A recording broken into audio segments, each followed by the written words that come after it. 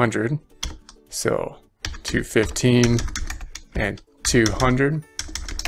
And it's a credit too because it's an equity account. And then we got paid in capital. So we'll just call it paid in capital.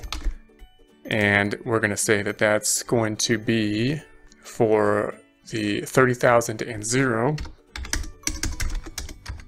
So that's an increase of 30,000. That's also a credit balance accounts. And then of course retained earnings. Retained earnings.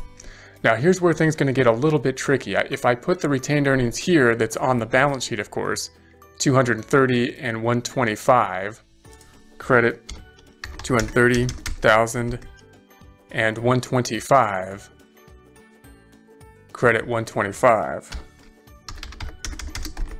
Then you would think we should be in balance there. So we're out of balance right now. Let's go back through. I'm going to check and see where the problem is. So I'm just going to go through these and check these off, and note if I get down to accounts payable here, there's where the problem is. And that's the point of putting it into a debit and credit format. We have the double entry accounting system. It's going to tell us something's wrong there. And I have another 7. I missed a 7, so I'm just going to double click.